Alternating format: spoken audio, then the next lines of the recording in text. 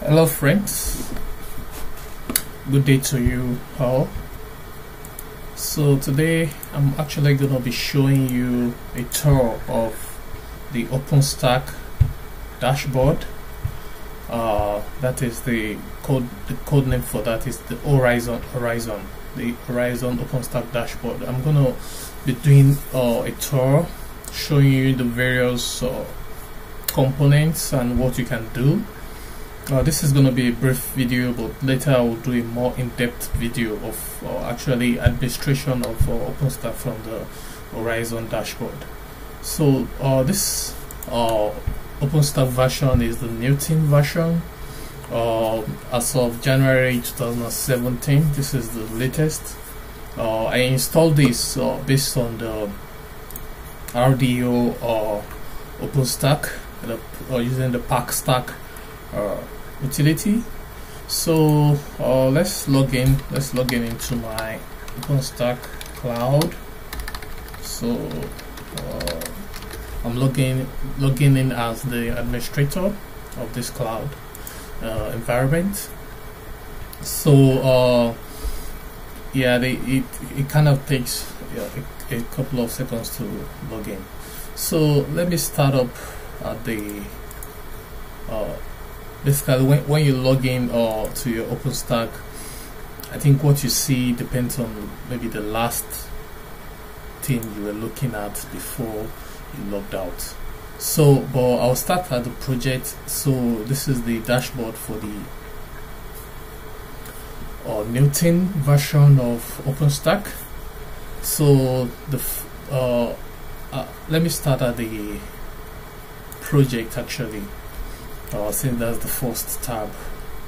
So the project actually shows the relevant information about the current project that are in this cloud. So, and by project, that's synonymous to tenant in Openstack. So, but right now I have only one tenant. I have only one project, that is the admin project. So if I click on compute, so as you know, Openstack generally is made up of the compute, the network, and the storage, basically. So those are the most essential parts of any cloud. So on the compute, I can show you the overview. So the overview shows what is this usage. You know, how much have I used? How many number of instances am I can I use? How much have I used? How many number of virtual CPUs have I used? How many number of RAMs, floating IPs, security groups, volumes, and volume storage. So that's the overview. So from time to time, if you find yourself in a situation where there's an error, you can come here to look at maybe one of your resources is used up. So next I can click on instances. So the instances shows me the instances that I have available running or shut down, basically any instances that I have in this project.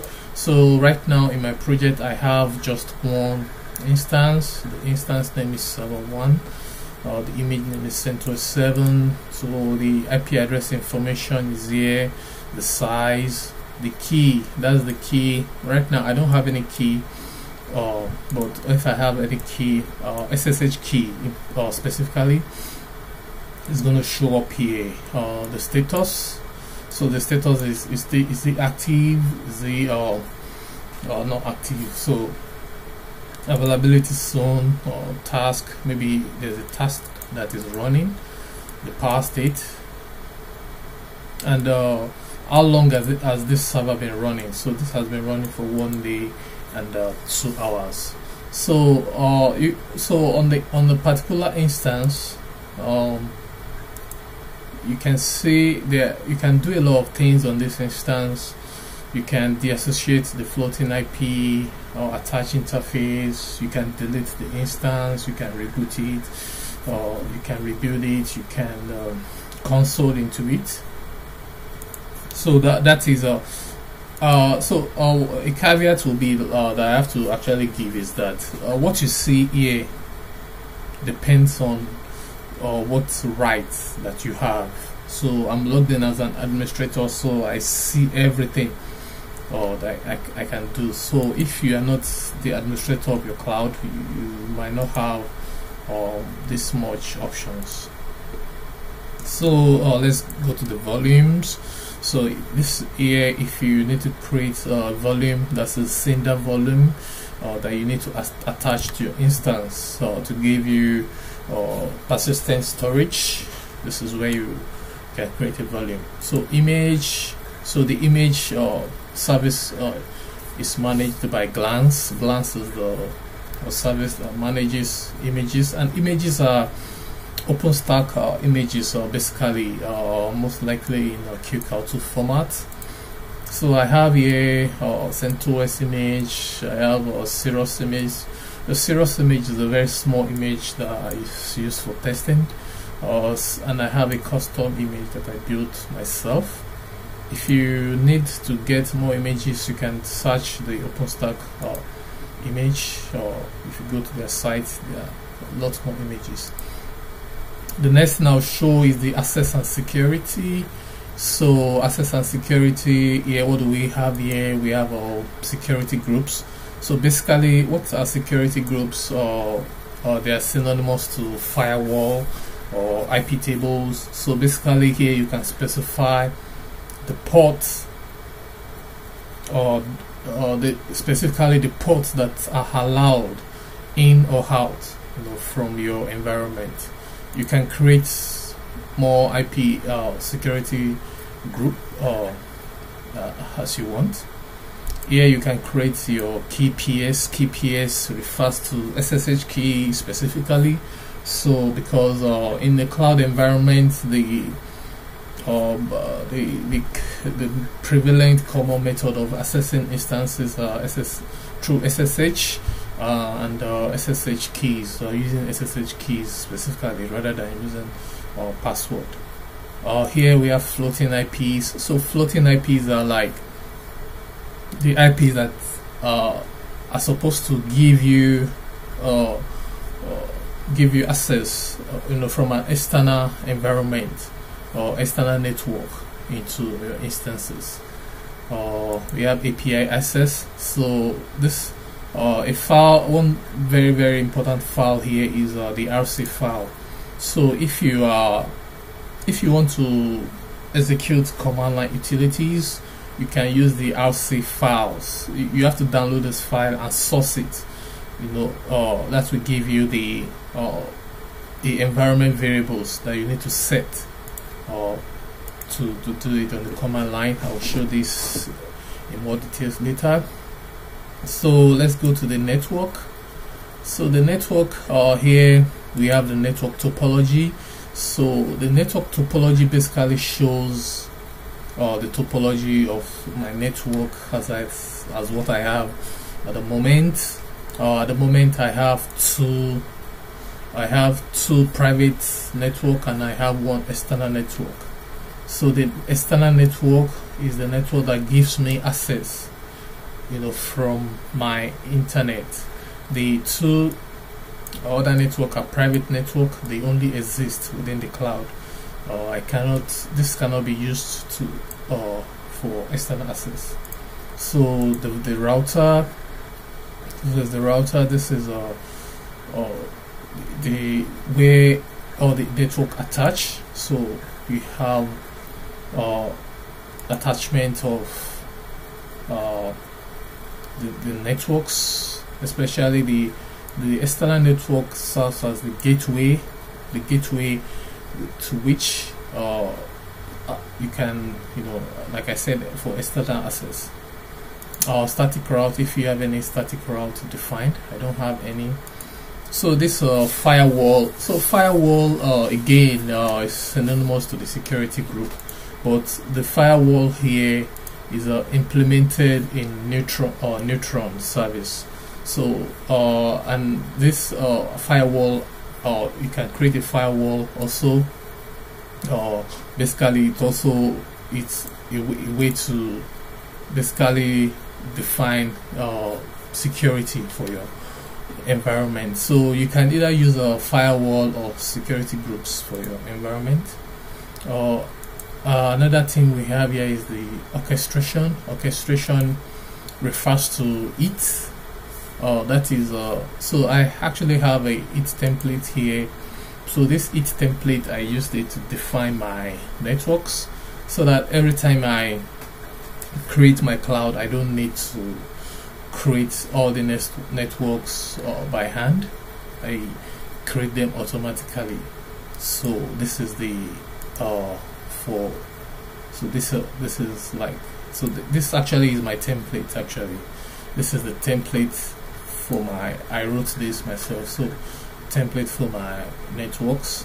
So this is actually very useful if you have an environment. You can create a lot of things. You can create instances, network, volumes, and there's a cheat sheet actually, with which, so when you are building your template, you can look at this for examples. So for example, if you need to create a neutron port, you come here, it gives you explanation of how to create it, and it's very useful.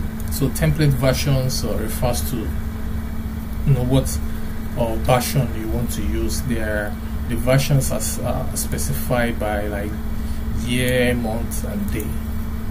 So let's go to object store. So object store, this is similar to the S3 AWS S3 buckets.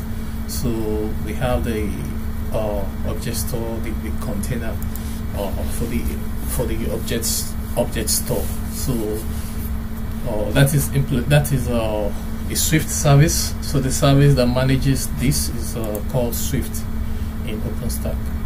So after the project, another major tab is the administration tab.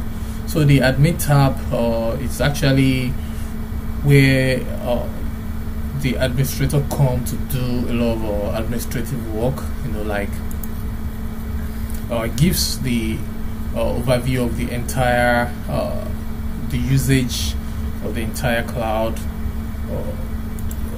like the resource usage, the hypervisors refers to the compute node. So if you have multiple compute nodes, you'll be able to see the compute nodes here and their usage. I have only one compute node in my environment, so and this is what shows up here.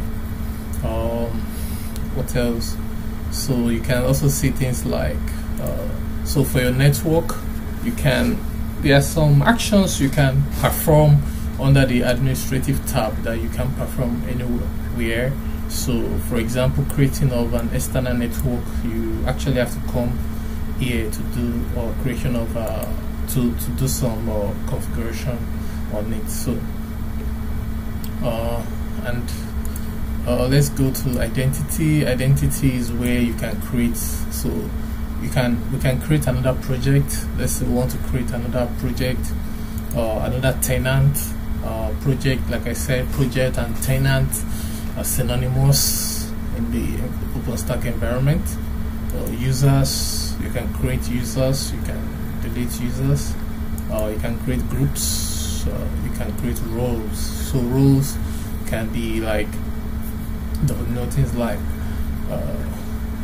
the it owner, the reseller, admin, the administrator, so that you don't want an ordinary member to be able to have opportunity to delete a resource that belongs to another tenant. So this is basically like the overview of the Horizon dashboard for OpenStack Neutron. I am working on a video to show actually how to use each of these. Creation of instances, creation of network, I plan to do a demonstration about in-depth administration from the Openstack dashboard. So I hope this has been beneficial to you. I hope you learn one or two things. You can, if you plan to install, another video I plan to do is actually installation of OpenStack based on the pack stack, RDO pack stack. This is a very good resource. I plan to do that video also. So I hope this has been beneficial to you. So thank you for watching. See you. Bye.